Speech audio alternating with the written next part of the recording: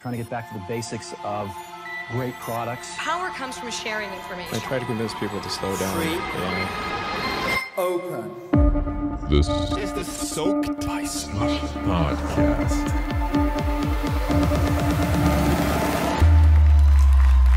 Hello. Welcome back to the last episode of the season of the Soaked by Slush podcast. My name is William von der Palen, here at the Helsinki office and having Isak with me in Copenhagen. Hi, Isak. Hi, William. Nice to meet you again. Nice to meet you, yeah. Meet you again. See you again, that William. many times before. I think I've said that a few times, actually. Yeah, I think so. This is the first time I called you out on it. Hey, we are going to end the season with a bang. We have the huge honor to be hosting two of Northzone's partners. We have Wendy Xiao Schadeck and PJ Pärson. Welcome, both of you. Hey, everyone. Hi there. Great to be here. Super great to have you. As is usually the way it goes in the Soaked by Slush podcast, we usually give the floor to our guests immediately. So do you want to give a short introduction of yourselves and you know, what you've done, how long you've been at Northzone, and etc.? Ladies first. Sure. So I'll start from the very beginning. I was originally born in China. I moved to the US when I was about 7, immigrated with my family to Michigan, where I grew up, kind of the good old Midwest US upbringing, and then moved to New York about 11 years ago and, you know, worked in management consulting here for some of the largest industries that we're actually disrupting right now. And it was very evident that at the time, a lot of them were just unable to cope with what was happening in kind of both organizationally, but also coping kind of against the new tech entrants that were completely just eating their lunch. And so I decided to give up on helping the old guard and join kind of the new guard and started a company in the co-working and childcare space here in New York to help kind of enable young and new mothers to keep continuing to work in the workforce and kind of you know, take an entrepreneurial dive while still caring for their newborns. And then at that time, I was also getting my MBA at Columbia, and I met PJ, and I decided to join Northzone at around 2015, and I've been here ever since. Great. And Wendy is really spearheading our Web 3.0 practice, and that is that also shows how fast this industry is moving. I started when this industry was super small back in the late 90s, and the entire venture capital industry has gone through tremendous changes, and particularly in Europe, but also in New York, I would say, over that time period. And from being a very marginal asset class, which very few people really cared about, to now being at the center of, I would say, a secular shift. Where basically entrepreneurs are changing how we live and how we work and everything, and seeing that from up close and being part of that transition has been a tremendous experience for me. And I've been fortunate to work with some of the greatest entrepreneurs coming out of Europe, but also out of New York, such as Daniel Ek of Spotify, where I served on the board of directors for 10 years.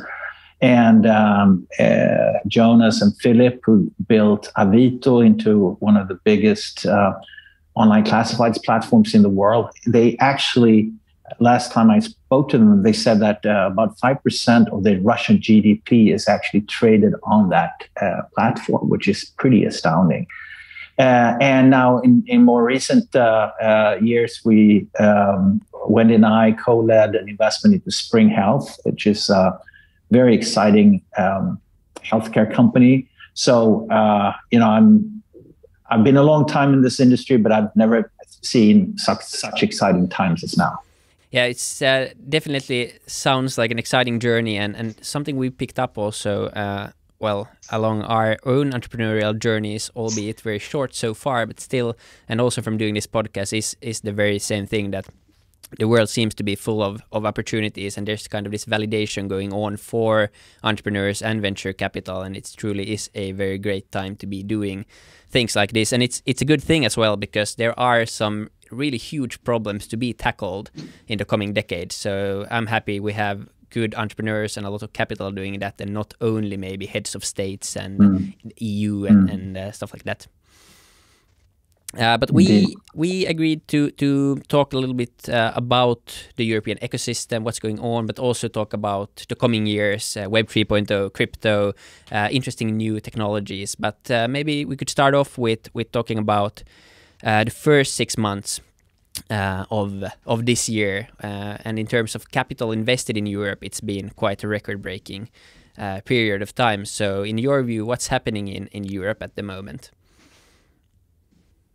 Yeah, maybe I should start then. Although that we are, Wendy is US-based and I'm Stockholm-based, we do look at the world not so much on geography, but more on sectors. But taking nevertheless the geographical standpoint, I would say that Europe has, as many other territories over the past year, experiences enormous fast forwarding of digital behavior. That is not only driven by the fact that people can't go to the workplace or that they have to log on to platforms like this, but it's also that it has created a sort of second order of change where processes, business processes, decision-making processes, and a lot of ways that you work are being questioned in a way that we haven't really seen before. And most of the time, the big enemy of startups is the status quo that you don't want to change. But there has been so much change fueled by this COVID pandemic that has really played into the hands of startups and scale-ups. So it's been a tremendous amount of capital that's flowed into the market. But what I think is even more impressive is that when you actually look at the performance of these companies that are getting these kinds of substantive financing rounds, their performance is breathtaking. They have growth rates that are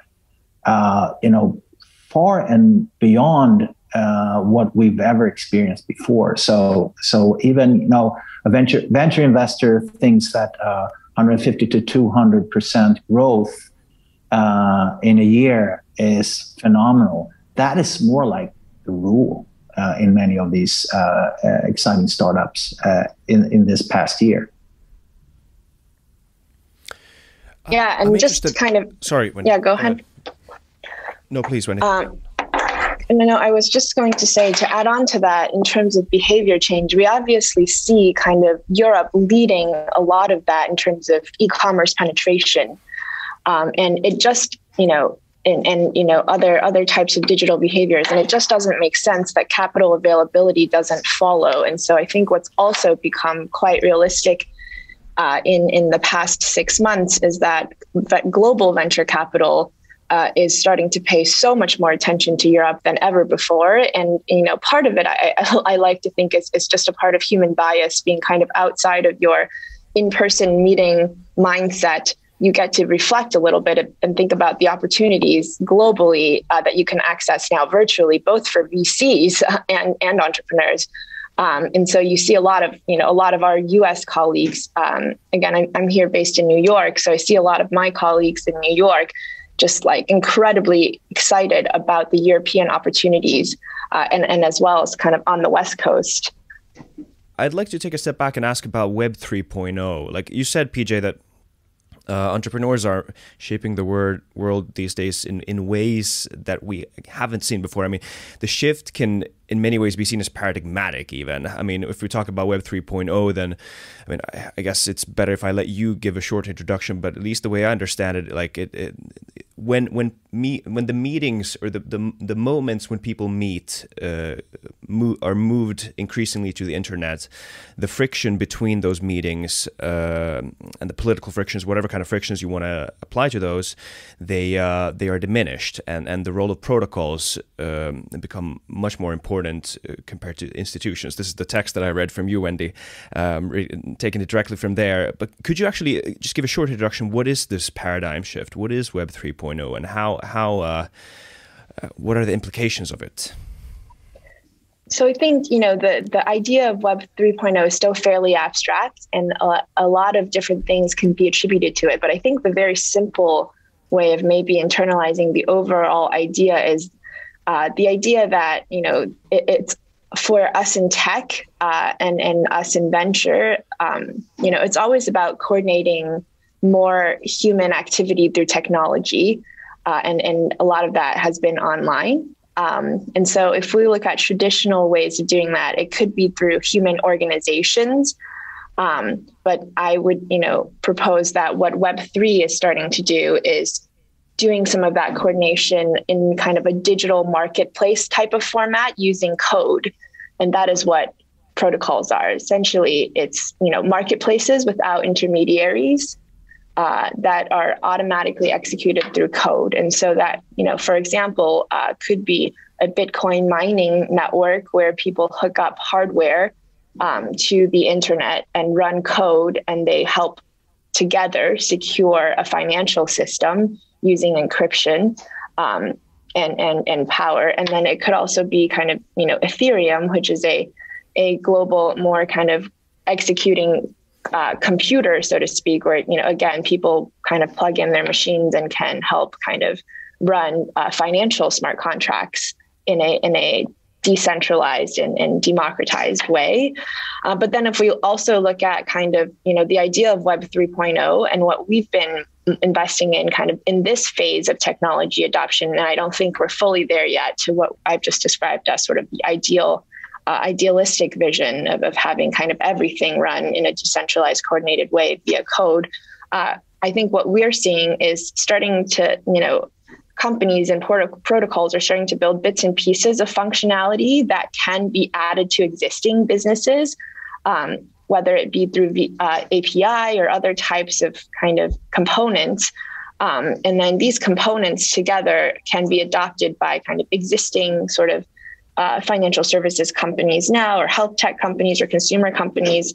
I think DeFi is a great movement, example of that. And we can talk more about what that is for folks who aren't familiar later, but also NFTs is another great example of one of these components, where it's really about managing digital media online in kind of a seamless and decentralized way. And that as a component is very powerful when you apply to something like online football trading cards, for example.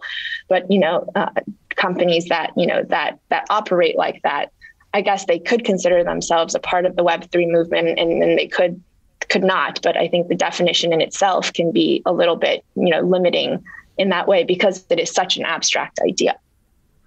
And if I just add on to that, because I think, and we've been discussing that at great lengths, Wendy and I, is that there was really a big shift between Web 1.0 and Web 2.0. And if you think of it, all the big companies that are currently like the real trillion-dollar companies, they were largely built on the premise of Web 2.0, when the internet went from a relatively static, almost like a shopping window setting, to something that's very dynamic and could actually start to organize business processes. So the level of abstraction increased, and the functionalities multiplied, going through that in the early parts of 2000, and laid the framework and the groundwork for some phenomenally big and successful companies. And most of the startups that we invest in today have that in a framework as its core. I think what's so exciting from both, I think, societal and an investment standpoint is now that Web 3.0 represents another leap in that sort of abstraction. How that looks like in the future, it's sort of hard to tell. it's if you compare most of the 3.0 companies right now with the Web 2.0 companies, they are not, super competitive if you compare them like for like, but they have a different sort of growth trajectory ahead of them, and that's what's exciting for us as investors.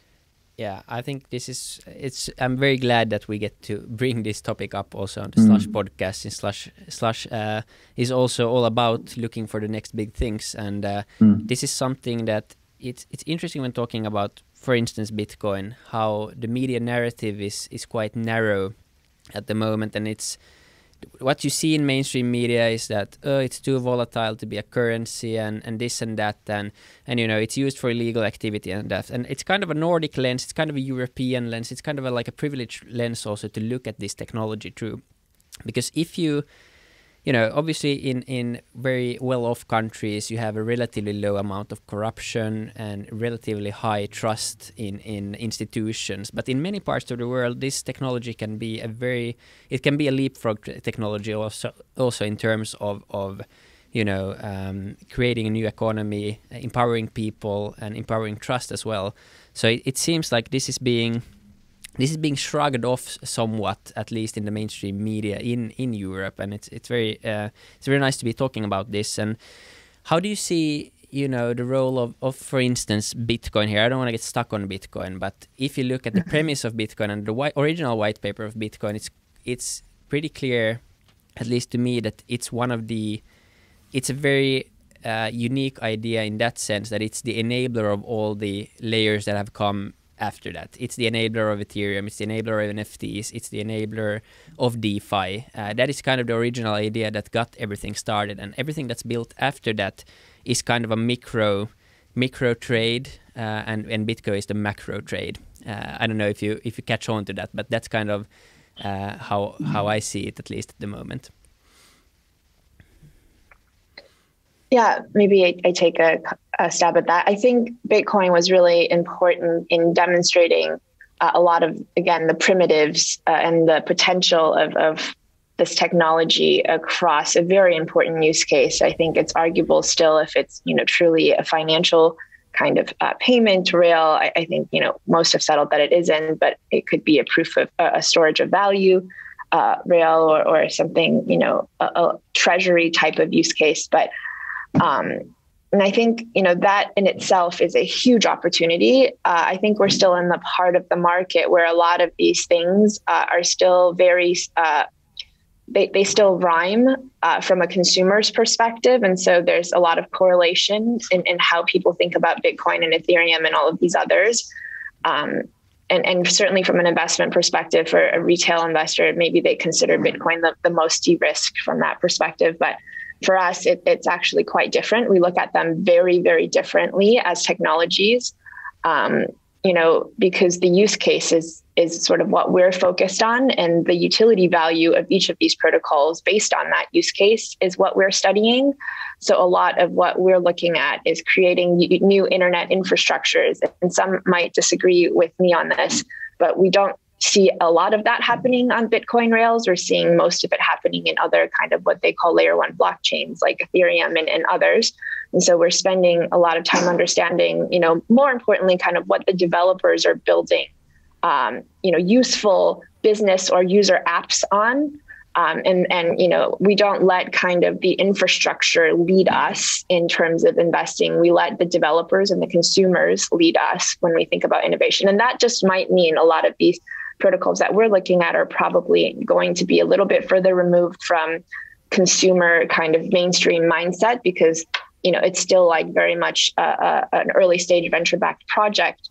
But I think that's sort of at least how we think about kind of investing into this space and how we look at sort of some of the currencies versus others. It's always been a lot less about the token and a lot more about what's being built on top of it.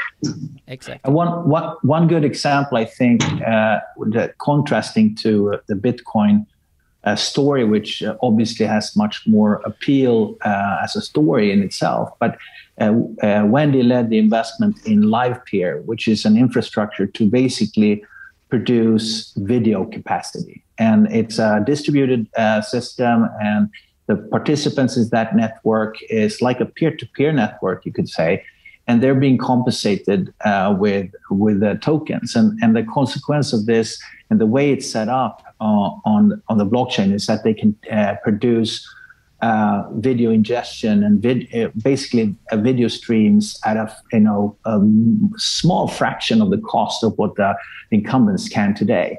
And we think that that's how this will evolve, that you will have, just as you have, and if you look into the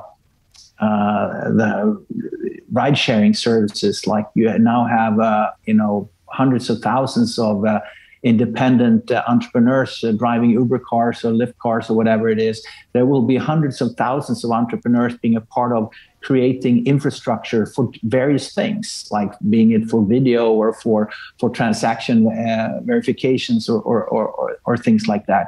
And I think is a new class of companies that are yet to be formed that can be a tremendous opportunity. And for us as investors, we obviously need to look at where will the value be captured there. Is it with the drivers, or is it with the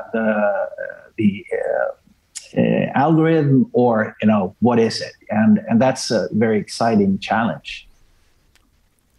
I'm interested in this dichotomy between institutions and protocols and the shift. Do you think? I think William made a great point. There's a lot of it I agree with there. But this question still kind of stands. Like, what is this new world going to be like that is supervised by protocols and not by institutions? I mean, it might not be that sort of clear cut of a dichotomy, but still that is the dynamic. And so how do you see the future being in contrast with the kind of the old world? Like, what are some of the challenges that these decentralized protocols have to have in mind? Maybe some of the goods or even some of the necessary evils that exist in this kind of stable institutional world that we live in these days. It's always fun to try to predict what the future will look like.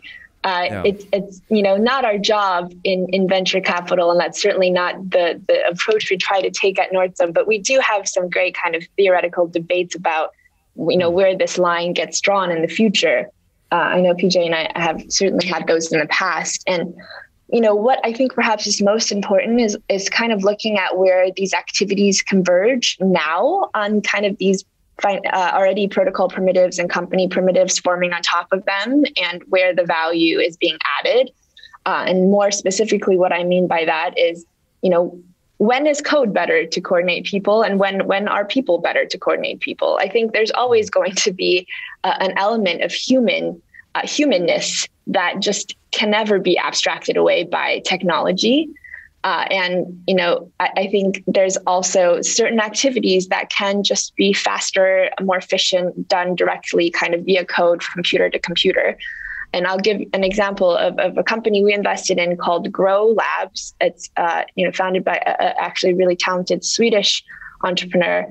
And what he's looking to build is sort of, the human layer, the neobanking layer for the average consumer to build trust in this new financial system. But then the part that can be coordinated by code is sort of all the DeFi components underneath. So he's utilizing the various yield kind of seeking protocols and interest generating protocols, stablecoin protocols, to build a financial product that looks familiar to a regular human today that deals with neobanks, and all of the activity underneath between kind of lending and borrowing and interest rate determination, that's being done by protocol. And there's a bunch of traders and people that are much kind of more focused on that, coordinating those marketplaces, sort of using those marketplaces facilitated by code. But what the company Grow is going to build is sort of the human layer of that, helping kind of the average person understand what is the 7% yield on a stable coin. Should I trust it? What are the risks underlying it? How do I get insurance for it? how do I even access this via product? Like, I think product building is a very human function that probably won't totally be disrupted by code. And so I think that's a good example of where we're starting to see the emergence of organizations adding value versus protocols adding value. And I expect if you extrapolate that further, it'll follow the same kind of principles of code being more efficiently coordinating activity versus humans. I think you were onto something important there on regulation. And if you think of it, what has happened with Bitcoin over the past 3 to 6 months or so, there's one person who holds more power than I think anyone would have anticipated a year ago, and that's Elon Musk. And if this would have been a regulated entity, he would have been in jail long ago for pumping and dumping and many times. And that sort of goes to show that when you build an asset category of this size, and there's a lot of consumers running onto the scene and being lured into making really big and risky decisions because there are some famous people around, that's when the regulator needs to step in, actually. And I think that it's hard. It's really complicated. And I don't think that there are many people in Congress, for instance, in the US, and neither in the European Union, who actually understands this market. We anticipate that there will be some, substantive issues going forward in this, especially if you're sort of close to the money market like Bitcoin is, and the fact that it actually presents a threat to the fiat system. So there's a lot of vested interest that goes against that infrastructure, and that fuels the storytelling even more, becomes even more interesting to engage. There will be hellfire raining down. So to all Bitcoin holders, prepare for volatile years and do what you see fit. But I think it's a great point that you raised, Wendy, about why should we trust only algorithms? And it's very easy to have this black and white discussion that's going to be either institutions or then you have algorithms doing everything. And usually in these discussions, the conclusion is that it's going to be a hybrid model where some part of the transaction is done quicker, faster, cheaper, and more reliably by an algorithm, but then you still want to, at the end of the day, have a face to the company and have a face to the algorithm and trust someone, at least in many countries. Not necessarily everywhere, but in many places, that's certainly true. Yeah, and that's not just true in crypto, right? We're seeing those trends in tech more broadly, and I think here it's very much kind of observing an overall movement of the web around these different tech components. And basically providing more tools for entrepreneurs to build better, more robust companies at much less risk than ever before. And I think this all just ties back to kind of what we were talking about with the paradigm shift of tech in general. And crypto is just one kind of very far end of that. But we're certainly seeing it in enterprise software with more kind of DIY, no code, low code tools. We're seeing it in SMB software, with a lot of developer adopted, bottoms up adopted consumerization of the enterprise type of software. And so this we see kind of as just a part of that broader trend. Yeah, let's talk more about that. So we actually had a question about that. Are we in a general development trend? You can date it back as far as maybe Web 2.0, as you mentioned, PJ, and then you kind of have massive internet adoption that gets fueled by the smartphone around 2008, 2009, and then that propels a new network effect. Suddenly you have global growing GDP in many countries, more internet users coming in, and suddenly you have a massive market. So with the changes happening now, such as crypto or 5G, new companies being founded, is it just a continuum of the same trends? Are we kind of just fortifying and developing these structures that we created in the internet, these kind of platforms, or this? Is this a bigger, some talk about the fourth industrial revolution with AI and machine learning, but is it just, how do you view it? Is it a big paradigm shift, or is it a continuum of what's already happening? Well, I think it's more profound. It has more profound impact than in the past, because I think we started at the surface with, as I referred to earlier, the shop window, and then we sort of moved closer and closer to the core, and more industries are being sort of changed to beyond recognition, and some of them have already gone through that. I would say that if you look at the music industry, which I had a front seat at that transition, that is continuing to change, and where the powers are being sort of moving out into the two endpoints of that continuum, where you have the consumers getting more value for it, and also the artists are getting closer to the money, and the middlemen are sort of disappearing out of the equation gradually. So, and I think this is moving more and more into more and more industries, and probably the lowest hanging fruit is the financial industry, which I think someone said that it represents some 10 to 15% of the global GDP. And if you think of it, the only thing that the financial market is designed for is to be oil in the machinery. It has no other value than being oil in the machinery, and it shouldn't be actually consumed. It should be actually used to for other purposes. But it's eating up 15% of the economy, and it should probably only eat up like 2-3% of the economy. So there's a tremendous creative destruction that I think we have ahead of us there, and I think they will be driven by, for instance, AI and 5G and the technologies, and I think something that Wendy mentioned also, that the no-code, low-code transition that's also happening is, if you think of it, there are some 25 million code developers in the world, and they are serving a market that is exploding in size.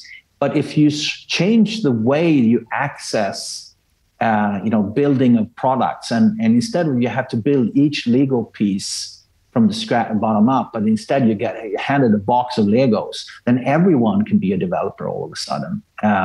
And then you don't have 25, you have 250 million developers. That is awesomely exciting. Yeah.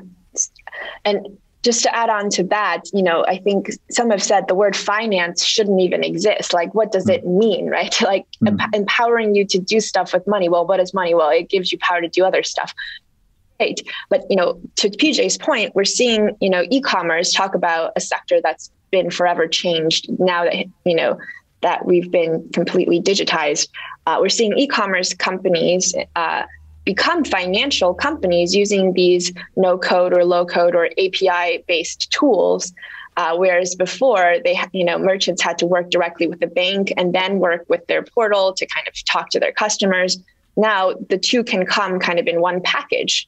And so you're starting to see the erosion of this idea of finance from, different service providers around kind of the business, because people can use these financial tools as components. They can build with finance Legos, like Plaid, like Stripe, one that we're looking to invest in right now, that is, looking to become the neobank for, SMB e-commerce merchants. And TrueLayer, which is one of our companies. Yes. Exactly. Yes. And yeah, sorry, just to finish that, I don't think it's like, a lucky coincidence that, Northzone alone, out of our portfolio of 63 right now, has 8 new unicorns since, just the last few months and under a year. I think that is, one data point from our kind of very biased perspective, obviously, that things are really changing across all of these sectors. Yeah, exactly. It is a very fascinating time for companies, and let's hope the momentum keeps on. Do you see any other big sectors as big as finance and that truly needs an overhaul? Are there some other low-hanging fruits? Some talk about B2B platform economy being the next big thing, but what else? Well, I can say that there are a number of areas that are being impacted as like the first order of change right now for many companies and businesses, is that they're looking at their business processes and how they could be improved. And interestingly enough, like if you go to a HR function in a company, they have surprisingly similar requirements if you go from one company to another. And for some reason, up until recently, pretty much all the platforms, they were made upon the idea that you had to sort of create one uniform idea around your company. Whereas now, I think the B2B software revolution is about that. Which processes do we have and how can we optimize them? And then you go out and basically shop for a solution that can help you really improve that process. And now, for instance, one of our portfolio companies, Pärson, is one of those HR platforms that you get on tap.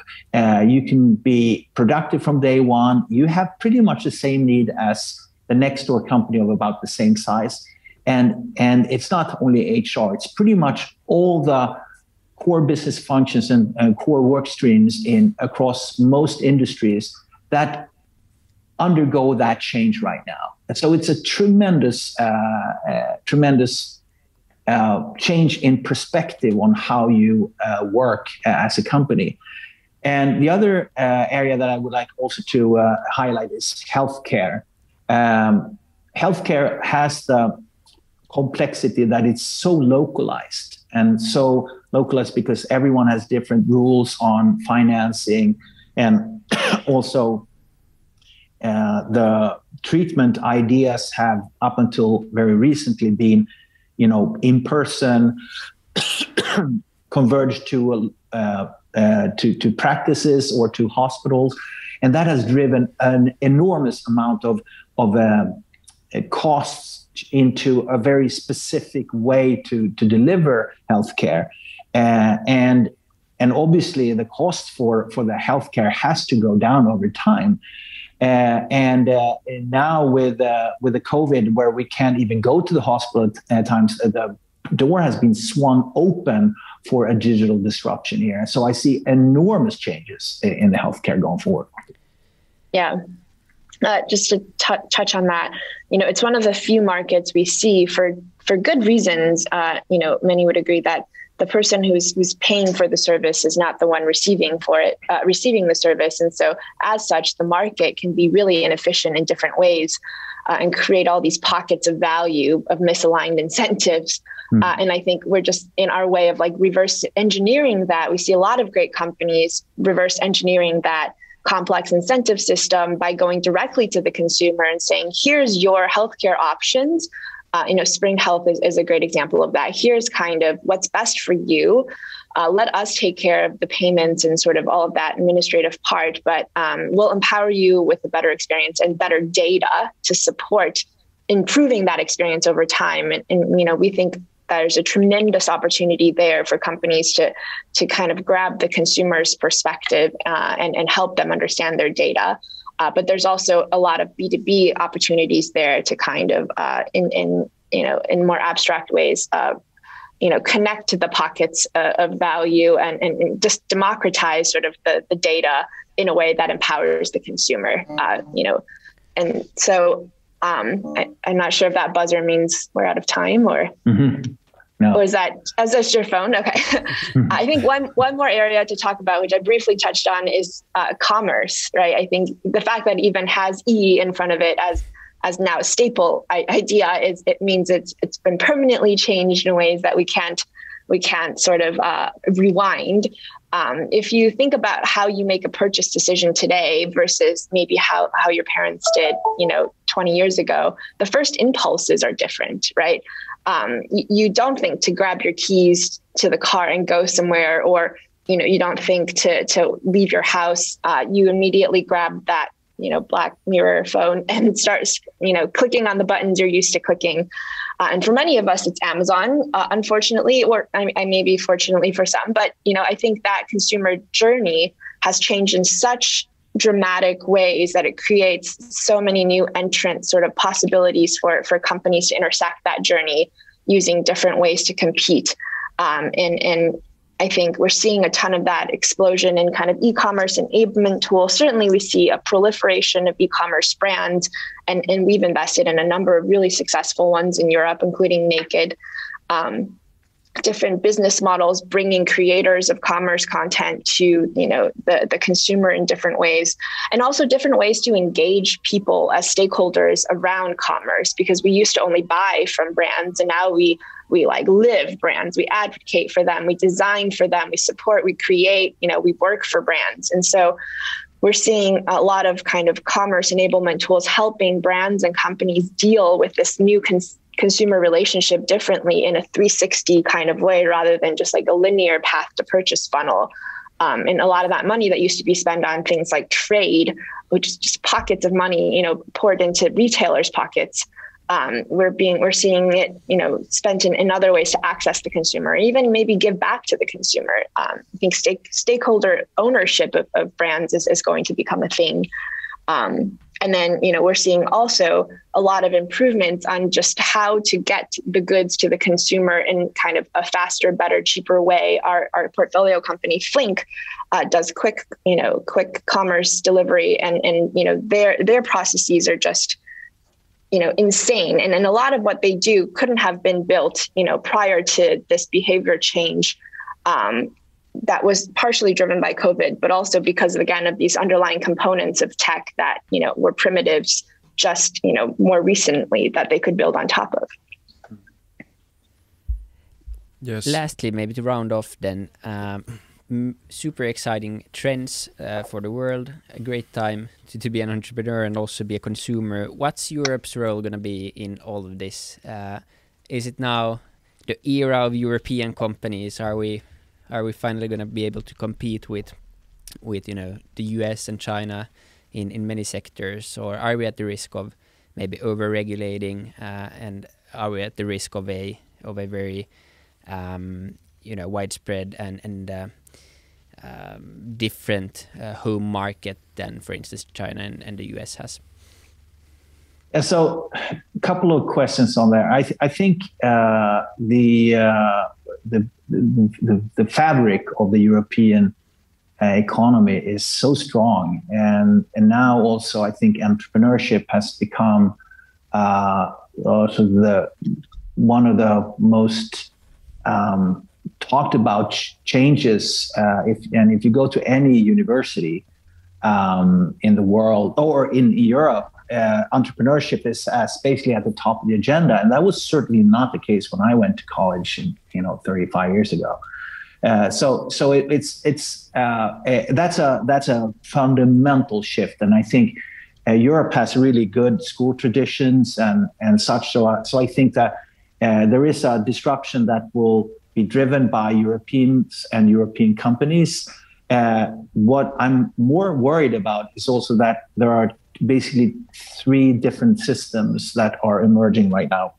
One is an autocratic, authoritarian system that is, top driven, and where basically, the Chinese system, where they can optimize for their power in the world. And then there's the US system, which basically is where the government is basically outsourcing policy decisions to companies and corporates. Whereas in Europe, I think we have a stronger consumer protection ethos, and that I think I like as a citizen of Europe, and I really hope that will be competitive in an area where you have basically two different forces. But I'm not sure. Quite frankly. Yeah, I definitely agree that we hope that that's going to be the winning case, because it sounds like it's the best way for the consumer to go forward as well. I don't even think Europe being the underdog is like a relevant place to start from anymore, because Klarna is a $31 billion company. We also have Datadog and obviously Spotify and some of the biggest companies started by European founders that people would think are American. And that's just a bias, right? Regardless of kind of where the organization is built, I don't think that's, also as relevant as it used to be. And you see that more in kind of these developer-facing companies that have been more distributed kind of as a first mover to start with. And so, that's, I think, another, if you just look at the data, Europe is more than capable of producing decacorns or multi-decacorns. Yeah, I think that's an excellent point. And it's good that we're speaking up for the European ecosystem as well. And the future looks a lot better. And there's been some great stories, and I'm sure there are more to come. We could go on all day, I'm sure, but we need to let you get on with your days. But it's been a pleasure having you on, Wendy and PJ. Thank you so much for joining. Thank you so much. Thank you for having us. Thank you. Yeah, this was fun. And thank you to everyone who tuned in. See you in the fall for some new episodes. And until then, get vaccinated and stay safe. Bye. Bye-bye.